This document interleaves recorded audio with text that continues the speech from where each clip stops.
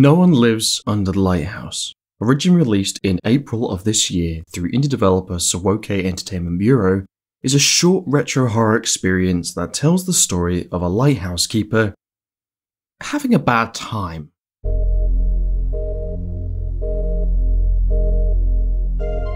Taking inspiration from the 5th gaming generation's 32-bit visual style, No One Lives Under the Lighthouse sits comfortably within what has come to be affectionately known as the haunted PlayStation 1 genre of gaming. Wonderfully retro graphics to elicit a wonderfully memorable PS1 horror experience. And sure, it was never actually labelled a haunted PlayStation 1 title, or at least not in any capacity that the wisdom of the Google search engine decided to offer, but the intended sentiment is obvious throughout the game's entirety.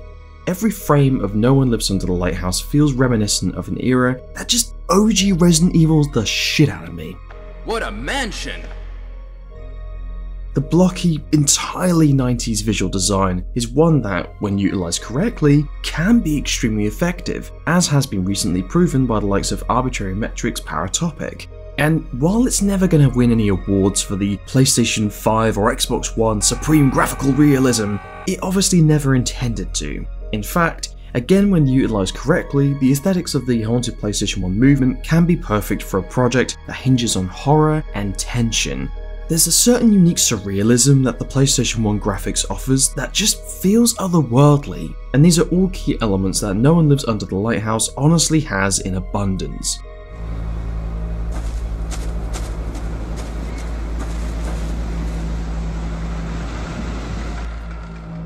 So as previously mentioned, after witnessing a suitably mysterious introduction that I'm not going to spoil just yet, No One Lives Under the Lighthouse focuses on a late 19th century lighthouse keeper, a concept that will no doubt be familiar with any fan of Robert Eggers. Yes, this game probably took certain inspiration from The Lighthouse, and if it did, I'm perfectly okay with that, as long as Willem Dafoe doesn't accuse me of not being fond of his lobster.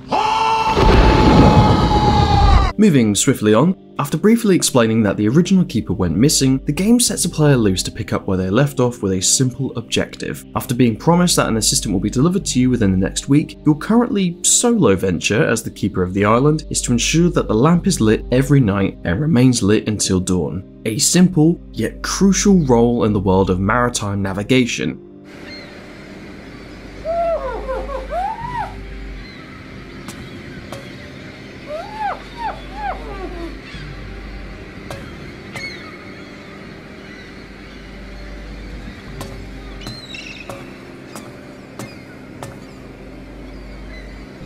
I love the sound design of this game. If I were to stand at the top of a cliff and close my eyes, this is exactly what I would expect to hear. And it doesn't stop there. The dull thump of your footsteps on wood flooring, the clunking clock keys in the cabin bedroom, hell, even the buzzing of flies in the outhouse, it all sounds perfect for the game's setting. Yeah, it might sound odd to take note of something as specific as flies enjoying the presence of shit, but when you opt for a retro visual design, it's the little details that really matter. And speaking of the little details, initially the game feels very purposefully slow, gradually building a sense of unease with hints that something unusual has occurred, such as the previous keeper's carelessly discarded oil can, a questionable black sludge on the cabin floor, or the mysterious locked chest. And while No One Lives Under the Lighthouse could be very easily mistaken for nothing more than a walking simulator, this is thankfully not the case. True, there are a few recognisable traits throughout the game that link back to that genre, but this is still first and foremost a horror experience, and it acts like it.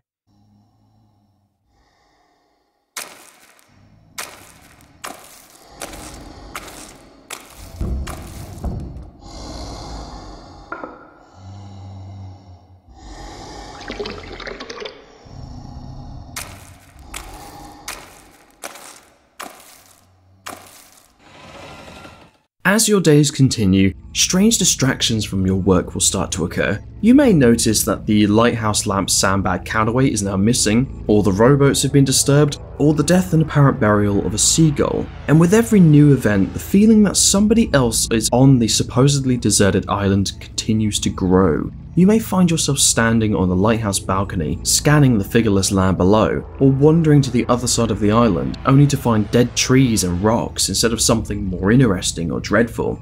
It is, as far as you can tell, an empty rock in the middle of the ocean. And ultimately, regardless of your distractions, you must still ensure that the lighthouse lamp is lit at night, even if it would appear that something doesn't want you to. And this is where I'm going to throw up the old spoiler warning. I've probably said too much already, and I honestly think you should play this game as blind as possible. If you want to skip the spoilers, here's a timestamp to jump ahead. If not, it's time to talk about what the hell is actually going on here.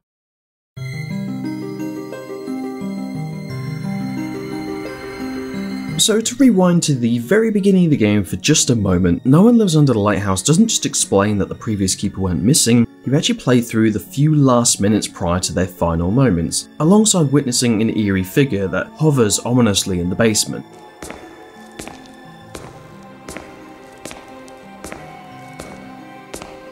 In spite of its appearance, the Keeper doesn't react with any obvious surprise or terror. In fact, when you check it, the door to the outside is locked, and after the previous Keeper calmly lights the lamp, the scene then shifts to a distant view of the slowly rotating lamplight, which then abruptly cuts out before the scene smash cuts to daytime, revealing the introduction of the replacement Keeper player character. With this, and the eventually more aggressive attempts to disrupt your work in mind, it's clear that the player character is being stalked by something. And what it ends up being might just surprise you.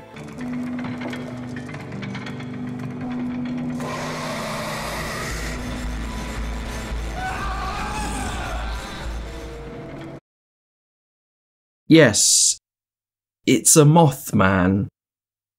Terrifying, I know. However, yes, this thing is hardly the most intimidating monster in video game history. Frankly, the first time it appears, chasing you from the point of view of the monster's perspective, it's kind of cool, but I actually hated it compared to all the other things that I loved about the game. The beautiful shots of torrential rain, or the thick grey skies before the last rays of sunlight disappear, or the genuinely unnerving appearance of hundreds of moths smothering the lighthouse windows. All that work. All that amazing, wonderful work to build the kind of tension and atmosphere that I absolutely adore in horror media, damn near ruined by this fucking thing. But, thankfully, No One Lives Under the Lighthouse doesn't end here. There's more to Captain Mothface than just a PlayStation 1 beastie that slender chases you around before killing you. Because this game isn't just a horror experience inspired by 90s visuals and 19th century maritime safety precautions. It's also a Lovecraftian one, with multiple endings, and some good old-fashioned cosmic horror. So, although I'm not going to get into every ending that the game offers, purely because I'd like to leave a few things hidden if you do choose to play it, one of these endings involves the player being chased by the Mothman into a huge labyrinth beneath the island, which admittedly is the worst moment of No One Lives Under the Lighthouse from a gameplay point of view. It's fucking infuriating trying to maintain the sense of direction in this place, but you do witness the beginnings of what will become a far larger example of cosmic horror. Some of these tunnels warp unnaturally around you as the player sprints down them, distorting in shape and size, as if you were transitioning from one dimension to another, which, as it turns out, is not all that far from the truth, as you fall down a hole and come to find this.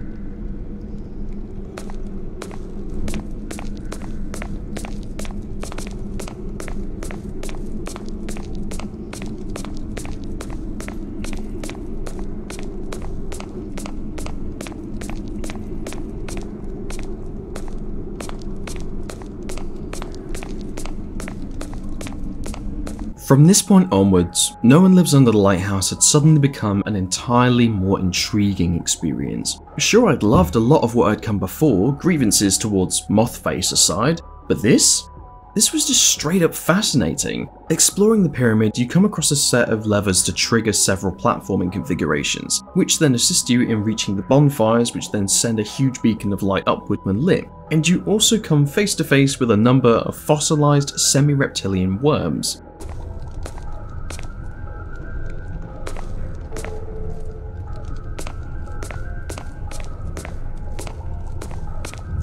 As far as you can tell, the worms are lifeless, yet the faces hidden behind the large coins all still appear pink and fleshy, with just the tiniest indication of humanity. And as with the coins themselves, they fit into the slots located on the chest. Oh. That chest. This isn't going to end well, is it? So, by this point, the entire story of No One Lives Under the Lighthouse is starting to become very clear. Every keeper to have previously gone missing has, in some form or another, eventually been lured or chased by a Mothman into the tunnels, to then fall into the pit and discover the pyramid. After doing so, the lighthouse keeper is doomed, falling to temptation and opening the chest, thus fulfilling the wishes of the entity that dwells beneath the lighthouse. The lighthouse keeper is then cocooned and incubated in worm form, before finally bursting from the worm as another Mothman, a minion of the entity, charged with the purpose of continuing the cycle of luring or chasing the next replacement keeper, and so on and so forth. Unless, of course, a lighthouse keeper succeeds in breaking the cycle. But you're gonna have to find that out for yourself.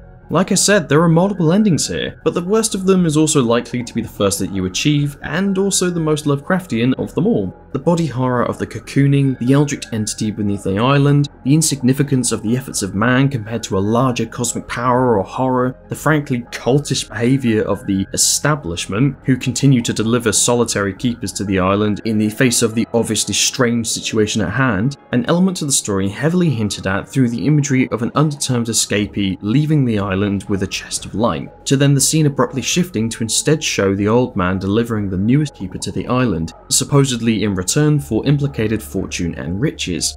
These are all familiar ideas to a reader of H.P. Lovecraft, and the game honestly does very well to implement these without feeling heavy-handed or flat out plagiaristic about it. And like I say, what I've shown you here isn't all of it. There's a little more to find within this game, and I urge that you do so.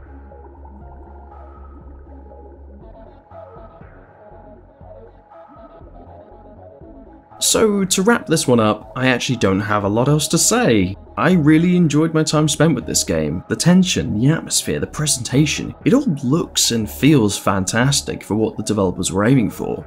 Yeah, it's short, almost as short as Octave actually, and in some ways there are a few similarities in how the game chooses to direct the player, but the difference in focus and direction, and how much more effectively No One Lives Under the Lighthouse uses it, is completely undeniable. For anyone who enjoys a retro or horror experience, I absolutely recommend this game. It might not be revolutionary or anything incredibly unique, but it doesn't honestly need to be.